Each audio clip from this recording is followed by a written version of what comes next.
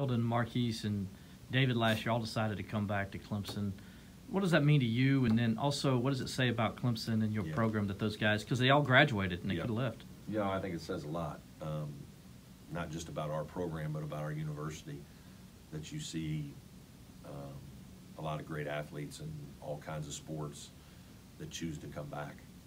I think it speaks to how well they're treated, to their college experience here, to the fact their needs are met from the standpoint of you have what you need to be successful here. You don't lack for resources, or there's a true family feel here where everybody's supporting you and cares about you for the right reasons. And, I think it's a real comfortable place to go to school. I think you enjoy the experience. You're very comfortable day to day. It's a place where you improve, you get better, and you have fun. And I think that's important. And guys enjoy the process here. They enjoy the journey, and feel like they're improving, getting a great education. But for guys to come back,